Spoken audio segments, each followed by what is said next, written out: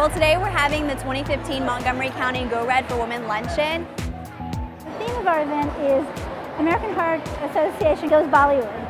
This is just a fantastic event and great resource for women in Montgomery County. Heart disease is the #1 killer of women in this country. More women die from heart disease than men. But women don't know that. The American Heart Association and the American Cancer Society have really done great things to teach women about these two illnesses.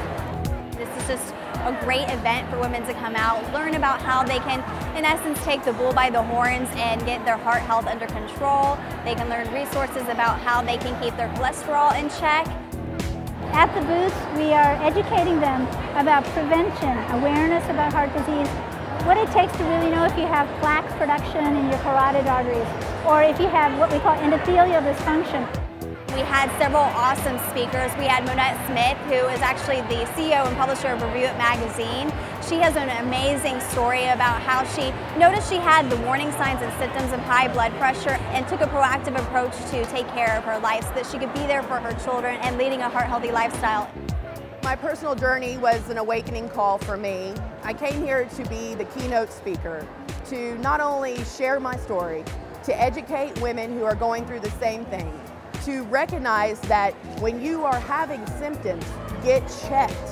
1 out of every 3 women are suffering or living with some sort of cardiovascular disease. And oftentimes, we dismiss and don't take care of ourselves as women. So we have this amazing fashion show this year. The twist is that we're going to actually have the survivors walk out with their doctors. These are the doctors that have had a hand in saving their lives and making sure that they are living free of cardiovascular disease and stroke. So this is just amazing. It really shows the wonders of the AHA and the hand that we play in our communities. We're hoping to be the biggest event in the country and to raise awareness and raise money for research and really breaking barriers and going beyond the standards.